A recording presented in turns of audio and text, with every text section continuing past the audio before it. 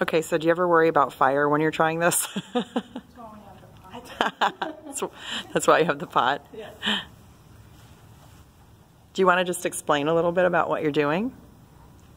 So we're smoking this to show that the heat is rising and it's going down the house.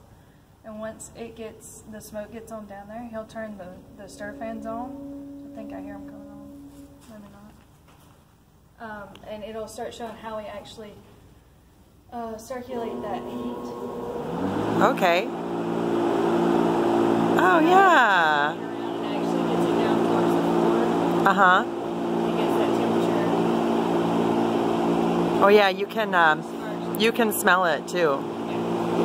So in a normal chicken house, you would have heaters like this, or some of the bigger, newer ones, which are over here, right? Right. These ones. Oh, you can see the smoke all the way over here too. Yes.